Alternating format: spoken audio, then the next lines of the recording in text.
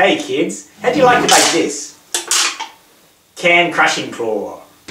Well, in this video, that's exactly what I'm going to show you how to make. This can crushing claw.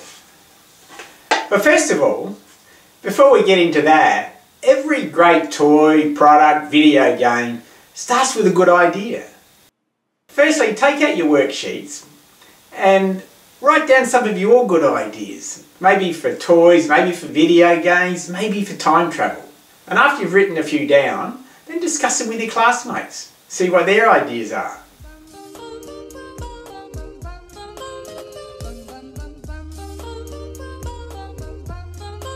So now you've spoken about your ideas, discussed some of your friends and mates' ideas.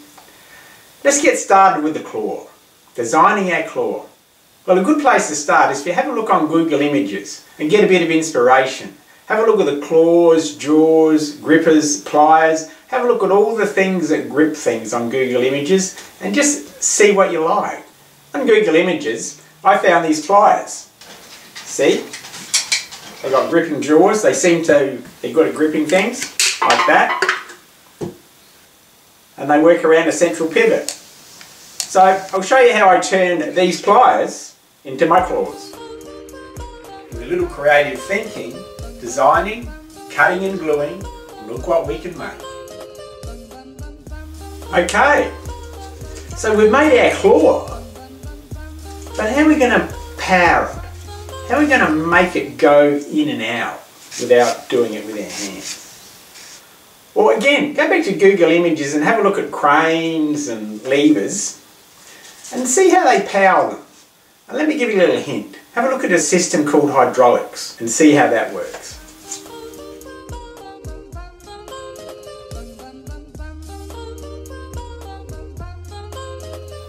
Did you notice on Google Images, levers and cranes are often powered by cylinders? And it's actually a system called hydraulics. Let me show you how hydraulics works. See how you got one cylinder here? It's got liquid in it. We push it in, moves the other cylinder over here, moves that out. That's simply how hydraulics is. It transfers energy from my left hand cylinder into my right hand cylinder and vice versa. And they call it hydraulics because it's a liquid that passes through the lines that does the transferring of energy. How can we use this system to drive our claw? See how on our claw we want this back bit to go in and out? What happens if we hook a cylinder up to it? Our cylinder goes in and out, and so does our claw. We'll hook it up to our power source, and there we have a can crushing claw. But notice I got to pull the piston here in and out with my hands.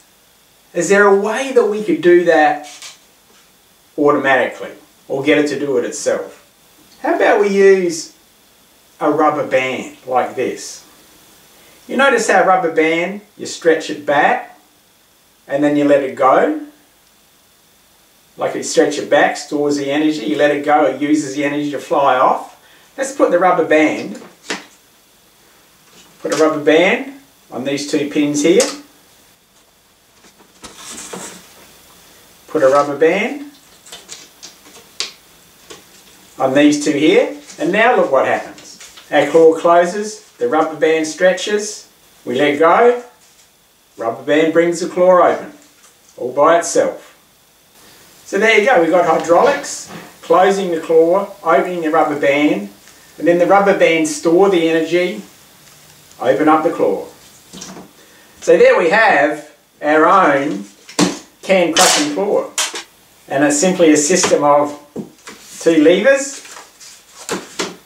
like in this pair of pliers here, a pivot, and we've got hydraulics. These two pistons here to power it. One opens it and one closes it. So let's look back at what we did. First of all, we had an idea. Cool idea to make a claw, we didn't really know where to start, so what we did, I went onto Google Images, got a bit of inspiration, and we started it. And I did a drawing, cut out a claw, and then the next problem was, how are we going to power it? So again, we did some more research. How do other machines grip things? We could have gone anywhere really, but Google Images is a great place to start. So then we attached a hydraulic system. And attaching that gave us a pretty powerful can crushing claw. That's actually what engineers do. Engineers come up with ideas if we want to build machines, want to build bridges, want to build buildings, and then they work out how to make them. And then they organise the building of them. And that's really what engineers do. Hope you enjoyed this episode. So what I'd like to do now is just quickly show you some of the models that you can make using these engineering principles. We can put a handle here and another lever, and we can turn our can crushing claw into a more universal tool. We can have a different kind of claw that works differently. Picks up cans, picks up things differently. But it's still a claw, still worked hydraulically. You can have one of my favourites, which is the unicycle, which uses hydraulics, uses leverage, uses gravity to move along. Here's another one of my favourites, called the rolling rhino. Uses hydraulics, uses rubber bands to store energy, uses levers to roll and move along. It rolls on 4 wheels, rolls on 3 wheels, and even rolls on 2. Actually, that's quite cool, isn't it? That's just some of the wonderful things you can do with engineering. Engineers design toys, they design software, video games, buildings, all sorts of things. So thanks for watching, and see you next time for some next cool models.